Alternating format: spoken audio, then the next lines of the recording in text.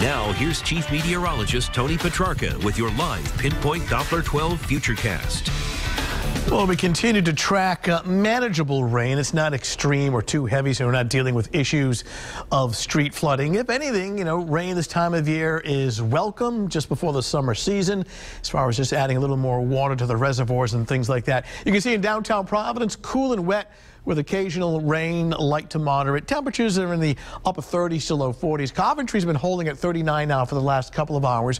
We'll stay above freezing, so icing is not an issue overnight into early tomorrow morning. And it's several degrees milder along the coastline, westerly checking in at 42. Of course, with that high humidity now coming in at 96%. So we're tracking the rain. We're thinking the shutoff time here is around 4 or 5 o'clock in the morning. And finally, some sunshine both Wednesday and Thursday. Even though we start with some clouds tomorrow morning, the sun eventually wins out.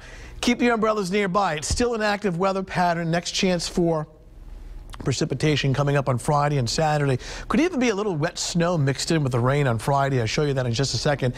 The little areas of darker green indicating some slightly heavier rain. You see even a few downpours out towards Groton, New London, getting ready to move out into westerly right now. The back edge of the precipitation is through upstate New York, the lower Hudson Valley, and just outside of New York City. So you see the sharp clearing line that takes place in upstate New York. Area of low pressure, a little storm system responsible for the rain now offshore will continue to work north and east. And a nice area of dry and clear weather through the Great Lakes, the upper Midwest. And this is headed our way for mid-morning and certainly during the afternoon, increasing amounts of sunshine. And the sun should help warm things up a little bit. Even though we're cooler right now, sun this time of year is getting stronger, and when it's out during the afternoon, you don't have any wind. It actually feels pretty nice. So Futurecast shows us well. Starting off this evening and overnight, just watch the time bar right up in here.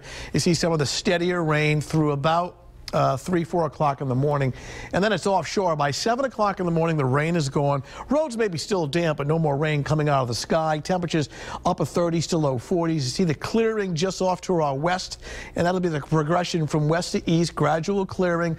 Noontime, we've got some sunshine and a temperature at 50. Sun continues throughout the afternoon. Temperature responds nicely in the mid-50s, so a pretty comfortable day considering how cool and raw it's been of late.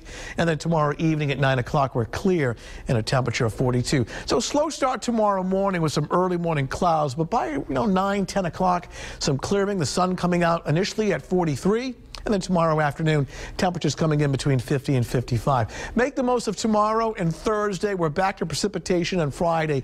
Now, this is a cold rain. However, some higher elevations may actually see some wet snow mixing in. We're not anticipating any accumulations, but some wet snow mixing with the rain. That'll continue rain into Saturday, at least during the morning. Sunday still looks like the drier and brighter day. Partly sunny skies with a high temp near 50. Decent weather next couple of days. All right. Thank you, Tony. Coming up.